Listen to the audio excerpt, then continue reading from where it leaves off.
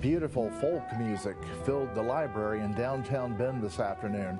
The free concert came courtesy of the duo known as Dahara, Kimberly Rogers and Steve Thorpe.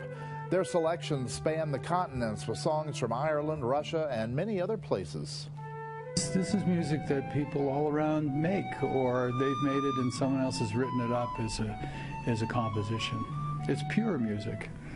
I just love the diversity of sounds, the diversity of harmonies and tonalities, and makes it interesting, more interesting for us.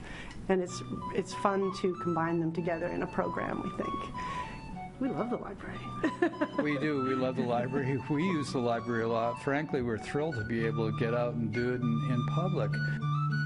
This event was the unofficial kickoff of the Deschutes Library's Off-Site Events program. During this year, library locations will be closing for improvements, but they want to continue these events in other community spaces. I hope they do continue that program. We need to continue that in our community space. I'll get a guitar, you get a recorder. Got one.